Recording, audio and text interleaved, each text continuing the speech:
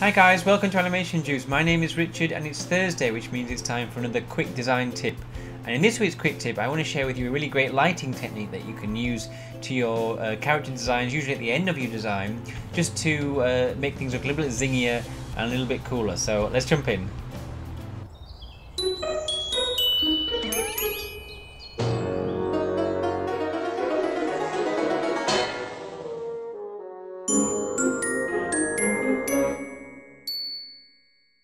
Hey guys, so here we are in Photoshop.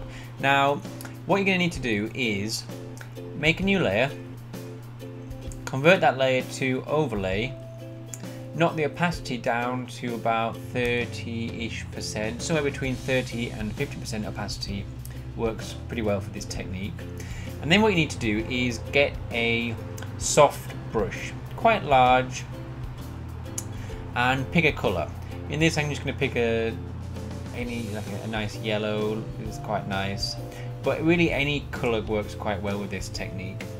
And what I'm going to do is I'm just going to start adding a little bit of rim lighting to this guy. Now this works just as well in black and white or with a colour piece. In fact, it probably works a little bit better in colour. I'm just going to finish this piece off with a little bit of this lighting. Now I'm going to just knock our opacity down just a little bit actually. In fact, I'm going to knock it down quite low, just under 30%. This is quite a high contrast piece, so just something just to give a subtle colour to the thing. Now the reason that you can set this to normal and knock the opacity down to 20-30%. But the reason that I've chosen an overlay is because not only does it add a bit of colour, but it also intensifies the colour and the value, I think, as well. It just makes things look a little bit more intense, which I really like. And all I'm doing is I'm applying it just to the edge of this guy. This technique usually works best as well on the edges of your characters, not in the middle, somewhere on the edge. Either left or right works equally well, and also your brush also wants to be quite large. Play with your opacity on your brush as well. Usually I like to keep this at 100%, but you know, if you want to layer it up a little bit, just knock that down to say 75%. And start adding a little bit of lighting here and there, keeping it just to the edge. And notice I'm adding this lighting to the same edges. So on this piece I'm adding it only to the left of edges. So this guy's claws, Wolverine's claws, I'm adding it to the left edge of his claw. I'm adding it to the left edge of his claw, to the left edge of his brow, to the left edge of his hair. You know, be consistent with where you're adding it. And then once you're happy with adding it on one side, then get another layer, new layer, make it a overlay again, knock it again down to 25%, say. It's quite rough. And add another colour, and you can just pick any colour you like. I'm just going to pick like a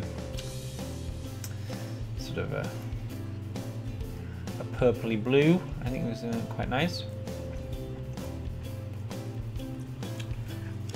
And then just start adding it to the opposite edge. So we added all the yellow lighting to the left. Let's now add this purpley bluey lighting to the right. And you can really play around with colours. What I suppose we're really doing is adding a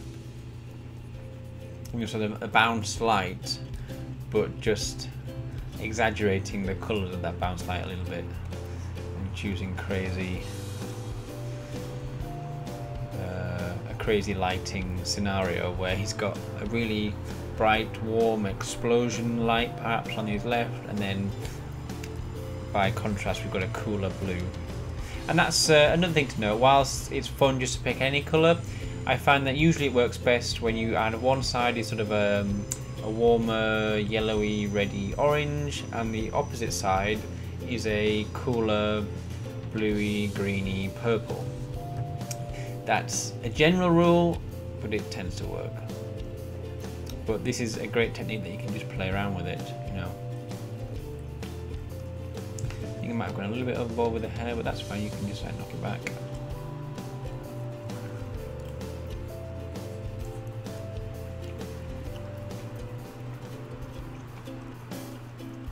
No. And so you can just play around with it, and then you end up with, you can turn those off, you just end up with a really cool lighting to your grayscale or to your colour character, and it just makes things look a bit cooler, a little bit more zingier. And like I say, the overlay layer, as opposed to just knocking down the opacity in a normal or a soft light layer, is the overlay just intensifies the colour and the value, you know, the blacks and whites just a little bit. And that is a really quick lighting technique. What was that, 2 minutes? It's a really great thing to add at the end of your piece once you've added in the normal your normal lighting and shadow.